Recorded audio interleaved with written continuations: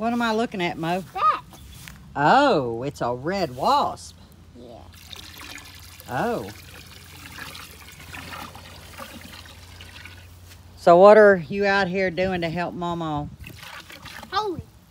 What happened? It got on the water hose. Oh, so I need to get it out is what I need to do. you need to get it out? Yes. Well, while we filling it up, tell our friends what we're out here doing. Filling the water buckets up. And what does that do? Help. I don't know. Water the plants? Yeah. And this thing is clearly still alive. See? What other plant are you going to move to after this bucket's full? That one, which I'm going to do later because I'm sweating. Oh, because you're sweating? But you've This already thing- done 5. Yeah. So you've done good. I'm not sure if the camera's going to pick this up very well, but I'm going to go slow. And you'll see green rings. Everywhere there is a green ring, that is because we are trying to keep our fruit trees alive.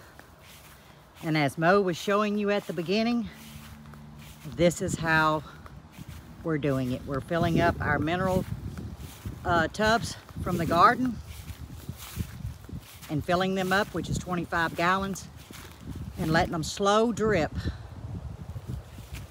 to our plants. Guys, they have taken almost a heat stroke. But look at this. Everywhere you see brown, everything is dead, scorched. It's been over 2 months since we've seen rain. Happy Monday morning, y'all. It's Lippy. I came out to really assess the garden and all, because y'all know I've been down, and Mr. Buddy has been amazing tending to it for me. Because this really is, well, it's our garden, but this is my happy place. I'm pretty much in control of the garden and, you know, what goes into it. But he is a superb gardener as well. But it feels good to sit here and look around and, y'all, triple digits for a couple of months. And that's the only thing we're doing is trying to keep berries and fruit trees alive. And him after work or come on the weekends in this heat, he has kept what we have going alive. And let me show y'all. Okay, down here, I do have a loquat that is surviving. We do have some strawberry starts that he had taken off. The back ends are not looking too good, but I do see some green. We're just trying to keep them alive till they get to their permanent place. And that's not going to be till the end of October. Over here, Mo is digging in the fig trees. Yeah. Like Fig Newtons, but It's like not. Fig Newtons, but it's not. No. But that's how you make Fig Newtons, right? Yeah. Look at that little fig. But guys, they have truly, truly outshined themselves. Now, as we go further down, you'll see more fruit trees. You'll see some loquats in here. And then this is what he marked brown turkey. Here is the black missions. I don't know if you can see for the sun. Here is the Celeste, but I just noticed something that I need to let him know. This has got to come out. It's got to get moved out of the sun. It's just way too much. And these are all different trees, from fruit trees to pollinatings, that he has grafted from different neighbors, I'd say in the last year, and flourishing. All we're trying to do is just water and keep them alive, guys. Now, if we zoom down in here, ooh, I got my work cut out. Look at all them aloe vera pups. They're gonna have to be transplanted. Can you use this stuff as medicine? What'd you say, Mo? Can't you use this for like sunburns? Yep, that's what I use for sunburns. You're exactly right. This aloe vera is doing good, but there again, aloe veras are more tropical. They prefer drier soil, and they like the heat, guys. You'll see we have a bucket here that we've got to fill. This is one of our satsumers. Here's our other satsuma. It is loaded. With lemons. No, this is with oranges. The lemons is on the patio. Yeah. And we've got to fill this bucket. And we're doing this every day, guys. It takes all day into the evening. This is what we're doing for the strawberry plants. We've got a piece of shade cloth on them. And I don't know if you can see. They're beautiful and green. Now, we did, I believe it was the end of July, that right before my surgery, I came out and we gave them a haircut. But this is how we're trying to keep them all alive until late fall. I'm letting all the jalapenos just sit here. You know, if they turn red, great. If they don't, hey, we're done. We're done. But it's just too hot out here to get all this mess out. But was able to get all of this cleaned out, y'all. It fell. Is that a good one? Yep, that's a good pepper. Now, as you can see from this angle, the garden has been emptied. Oh my gosh, when did we do this? July? Yeah, that's the 1st of July, I think. And like I said, I don't leave things. I take it out, we remove it from the space, and now it rests until late fall. But this is just a little walk. And actually, you're walking and seeing the same time I'm walking and seeing my garden for the first time in 10 days, guys, 11 days. It's very bare, but that is what it's supposed to be. And we're gonna try to get to the shade. Now you'll see our water lines are sitting here, and you see that ground cover. It's been laid this far. We're actually extending it past the blackberries. But as you can see, we're watering these blackberries. That's why you see a lot of grass and weeds, and that's fine too. If you look down here, you'll see soaker hoses that we have stretched across. And the yeah, we'll get the spider web. Yeah. But guys, these things are struggling. They're about to burn up. Pepper right up Well, Mo's gonna get a red pepper. So, let me see, what about our poblanos? Oh, I see quite a few poblanos. Look, guys. Look at that. Ready? No, they're not quite. Mama wants them a little bit bigger. But, if you notice, they're all in the shade. That thing is loaded in poblanos. As far as you can see, oh, did you get you a cayenne, Mo? Yeah. Good deal. It's a little bit green right there. What'd you say? It's a little bit green right Yeah, that's here. fine. We can still use it. Yeah. Now here is Mr. Buddy's peppers. And for the life of me, I cannot remember what he called these. I really don't remember, guys. But he's doing a lot of harvesting. Are these supposed to be green? They go green to red. Here's a great example. They grow like through the top of the stem. I'll get that one. But I don't, like I said, I don't know. That one's ready. Well, I wouldn't pick it in the middle of the day. We have to pick this late in the evening. But his peppers are doing good. There again, they like the heat. But at least we got this one. Oh, look at this cluster, guys. I don't know if y'all can see. Look I at can't these see two. hardly. Look at Let me these three. see. Look at that. Look at these three that are almost ready. Cool looking plant. Dine and scuppernons. Grayson ate him a few last night. And as you can see, all the green weed here, there again, that's why we're watering, and you can see the evidence of that. Because if we scan here, you get past the rain line, it's dead, guys.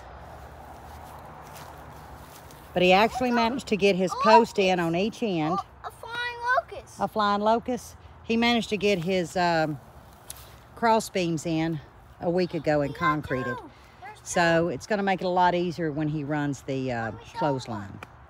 But yeah, we're managing to keep them alive. And Mo wants to show you something. What you got, Mo? Oh, you got a muscadine. Mm-hmm. We get a handful every evening. And guys, this isn't bad for our first year. Nope. Not bad. Here you go. Hold it for my mom. Thank you. We're going to walk up here to the shade. But I want you to see how crisp. Now, what you're seeing green here, that's one of our aerators. But guys, it is crisp. But I want you to see all of this pine straw. We should not be having pine straw dropping in August. This doesn't happen till the fall, and I want you to look at this. And look at that giant tree. Yes, I'm going to show them. Y'all see all this pine? As far as you can see. There's just millions. And the reason why it's dropping, because it is so dry that these pine trees are shedding their needles to try and survive. And I don't know if the camera's picking up, but it looks like a forest fire has taken place. They're so brittle and so brown. I know you're probably seeing the cascade of the green with the light, but guys, it's bad. If we scan this away, you can pretty well see all the straw. Okay, we're walking up to the flower bed, and you see amongst the bed, it is green because we are watering this as well. I put too much work into this not to try to keep it alive. So you're going to see weeds and all, and that is fine with us because the purpose of this is right now not to keep it manicured, but to keep this stuff alive. Now you see this vibrant pistoporium here?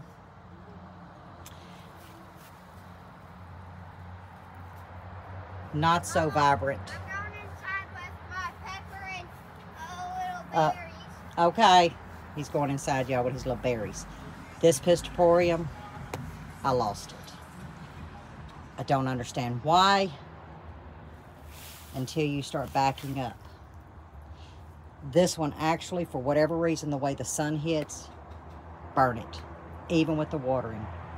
But if you scan over here, shade, and look how beautiful green.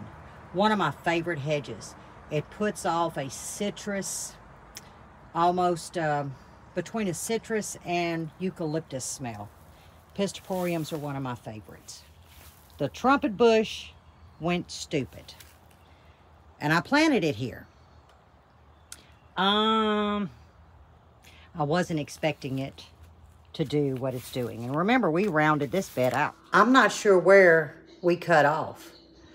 I think I said, let's core the boxwood out and see what happens. The phone went off and this temperature thing come up, overheated. Now you see how long this video is. Because I didn't like crop much. Just that quick, guys. I know I haven't been outside 10 minutes. Now we're back in the house. That's how hot it is. Now, what made me share this, 2 reasons with y'all. I got to get off my leg. And yes, I'm holding the phone. I don't have you on that little stand, so take you some Dramamine. I don't know what to tell you. But, oh, this feels better.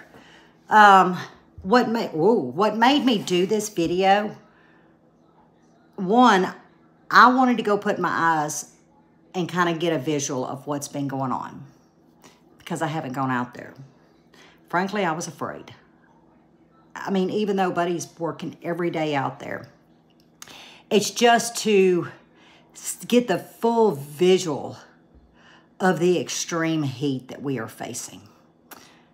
And I wanted to share it. When my eyes were seeing it, I wanted your eyes to see it along with me. But I think if I have any advice for gardeners, when your garden season, whether that be spring, fall, your winter garden, I see a lot of folks, you know, I know you're tired, you know, and you've been harvesting and you know, processing and so forth. But when garden season is over, the best thing you can do is take all that mess out, all of it out, put it over in your compost piles or whatever it is that you do with it, and do that. Do yourself that favor. It also eliminates the bugs. Bugs come to, I don't care if it's going on the ground, and it's drying out and dying, you're asking for a house for bugs. So, you know, and that way when you get ready for the next planting, whatever that may be, you're set and ready. All you're going to do is amend your soil, top it off, and that's something else I noticed. We're going to have to get a load of dirt in here because in container gardening now, in raised beds, you're going to have a decrease in your soil because we've added a lot of natural matter last year, which was sticks and limbs and cardboard and you name it. Well, as that breaks down, it settles. So in our situation, we've got to top it all off and then we'll amend. But of course, when I get to that point, that's a couple of months away, of course, I'm going to bring you along. But yes, get it all cleaned out. Don't let it sit there because you're already gung-ho. You're ready to start the next season, whether that be fall, winter, or spring. And the last thing you want to do is have to work to clean the mess out to start back over. So everything to me looks just perfect. But I also watched Mr. Danny at Deep South Homestead this morning talking about the drought and the triple digits. And I'm going to move my hand because it's getting tired. And I was sitting there actually talking with the video, talking with him. I don't know if y'all do that. Lippy does. And I was like, yes, sir, it's here too. Yes, sir. You know, we're going through that too. So this also comes off the skirt tail of Mr. Danny because I was like, you know what? I know ours is that bad too. It has been 2 months since we've seen rain. We are in triple digits. There's no rain in the forecast, guys. We are in extreme drought. We're under a burn ban, which I'm sure most everyone in the South. You got South Texas facing some horrific triple digits. And we're in triple digits plus the heat index. So we're in scary, hard times, I'll be honest. But there's nothing you can do. But it was what he said that, you know, that clicked in my head because that's how I perceive it to be. So, and maybe a lot of you perceive it. We are actually in the time now to find a solution. And I loved how he placed that within the body of his conversation because he's exactly right. And I think a lot of us are practicing that. If you're not, please do. And like I said, I'm speaking behind him, and he doesn't know I'm speaking behind him. But when he touched on we're in a solution mode, he could have never been so right because that's exactly what, for Buddy and I, we talk about every evening. Okay, this is what we're going to plan to do. This is what we're planning to do. Now, to our advantage, we have not in-ground gardened since I broke my back. And then as I learned many years ago, because we started with 5-gallon buckets, guys, and they grow great. Container gardening worked for me. It worked for Mr. Buddy. And then anything that went into a field, we went to 2 farmers. We've used them for years, and that's where we got our field peas, purple hull, our corn, our okra, things like that. And we will still do that as long as it's available. But container gardening has been something we've been doing for many years because it fell on the heels of an injury that I had. But then it also opened up my mind, and my eyes was like, oh my God, this is so much easier. And what I mean by that is, it's not that it's easier for tilling and all, but it's easy to control and maintain each individual plant. If that plant has a fungus or something has happened to that plant, you can remove it out, dolly it out, get it out of the way so it doesn't harm anything else. As if you were in a field, you're digging it up, but what is in that dirt could be the cause. Well, then it's going to cause a problem throughout. So he did touch on container gardening, and I'm here to mimic what he said. We've been container gardening since 2005, the year of Katrina. And so that has been what? 18 years I have container gardened. 18 years. And guys, I'm not going to go back. I'm not going to go back. Now, it was trial and error, trying to learn, okay, wait a minute. How do you make them become their individual? You see, they're not an army at that point. They're an individual person. And that was my struggle the first year or two, but I got a handle on it, and I've learned throughout these 18 years of container garden, raised bed garden, and so forth. But yeah, this was really just a, let's see what it's like out here. And I'm looking out that window.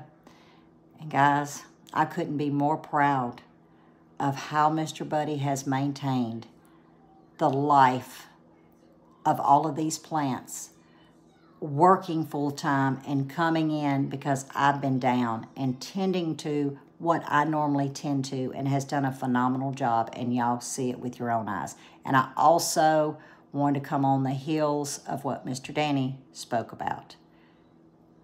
And he is absolutely right. We are in solution mode. So tomorrow's going to be a fun day, and feels good for Lippy to be back. I still cannot stand for a lengthy amount of time. So tomorrow's video, we'll do a segment, and of course I'll pause it, let my leg rest in between stages, because there's going to be stages to this recipe that I'm sharing.